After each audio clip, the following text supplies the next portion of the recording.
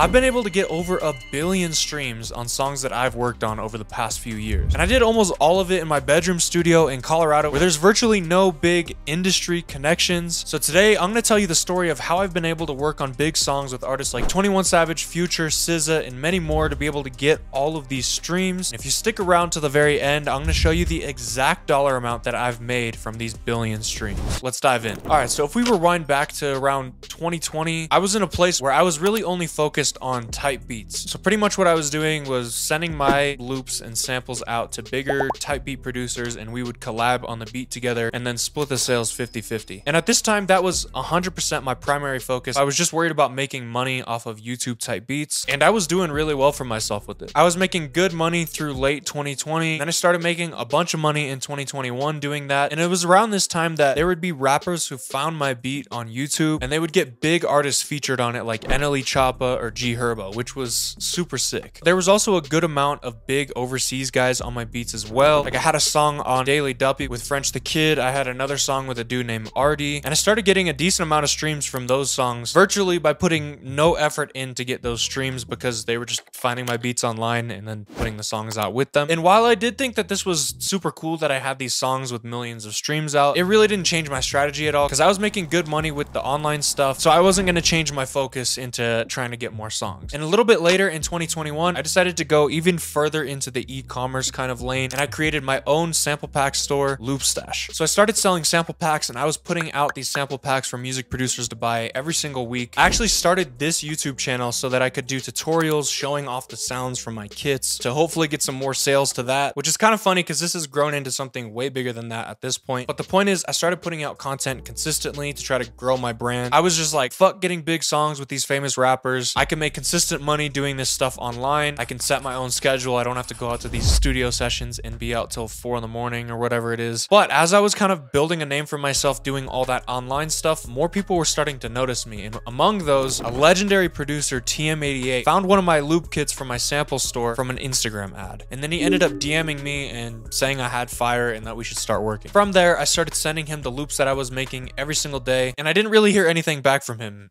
ever.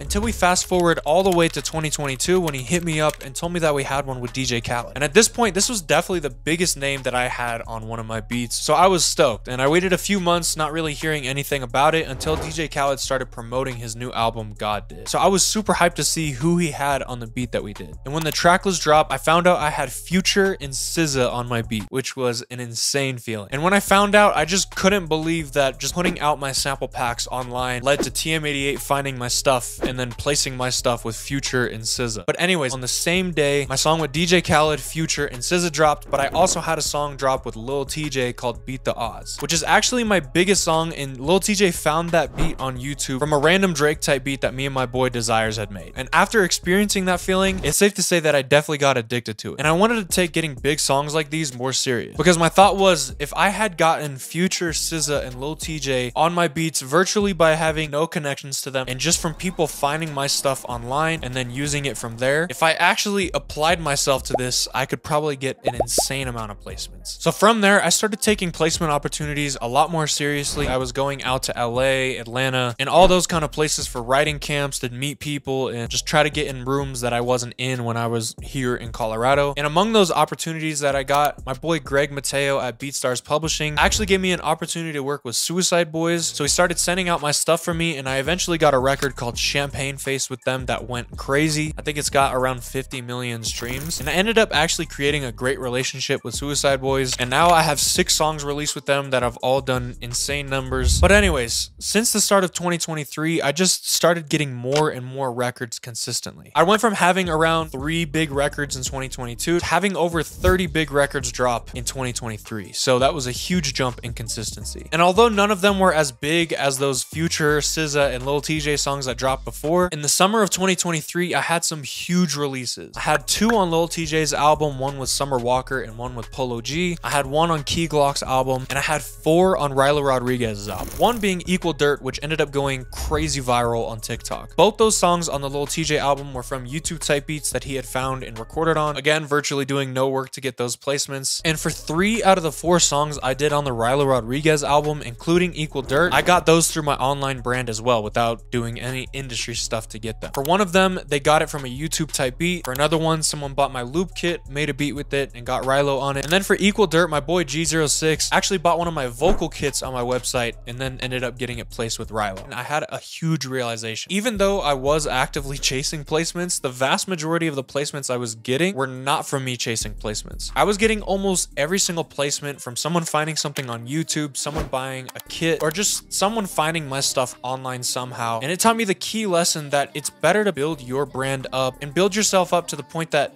people end up coming to you instead of having to go and chase every single opportunity by yourself. If you have enough people coming to you, the chances that you get are just multiplied like crazy. I'm gonna get right back into the video in just a second, but I wanted to tell you about this new free drum kit that I just dropped. It's got over 300 crazy drum sounds that are all from the best drum makers inside of my Discord server. The kit is completely free. All you need to do is put in your email and I'll send you the link to it. So click the first link in the description down below if you want to get some new drum sounds and make some hard-hitting beats. Anyways, the rest of 2023, I just continue to get more placements every single month, and almost every single one was just from my online stuff. I had a song called 24 Hours to Live with Joyner Lucas that he just found from a YouTube type beat. I had a song on Jeezy's album where a producer bought my loop kit and then ended up placing it with Jeezy. Mozzie found one of the beats on YouTube using my samples, and at this point, my streams were definitely racking up because I just had so many songs out there, and I had those huge songs that were still doing numbers from early in 2022. And it did not feel like it was going to slow down anytime soon. It felt like I was just getting placements faster and faster. But at the top of 2024, I had two huge releases: Letter to My Brother and Dark Days on 21 Savage's album American Dream. On Letter to My Brother, that same vocal kit that G06 bought for Equal Dirt by Rilo Rodriguez, he actually used on this song. And on Dark Days, I sent a vocal starter inside of my free Discord server, and my boy Yusuf flipped it, sent it back in the loop section of the server, and then Jonas Lee found the loop and worked with Kid Hazel, 21 Savage's producer, on the beat, and ended up getting it placed there. And getting these two huge songs was definitely the closest feeling I've had to those first two big songs that dropped with Future SZA and TJ back in 2022. And I just couldn't believe that I just kept getting these huge rappers through my online presence. And as my brand and following grew and more people were seeing everything, more of these placements just started to come, and occasionally some of these massive songs come out as well. But even without those two 21 Savage records, this year has been fucking insane. In the very beginning of the year, I set the goal that I wanted 52 big placements released. I wanted one to drop every single week of the year. And right now, it's a little over halfway through the year, and I've already got 42 songs that have released, which is fucking nuts. So from where I stand right now, I truly believe that one of the best ways that you can get these big songs, tons of streams, is to just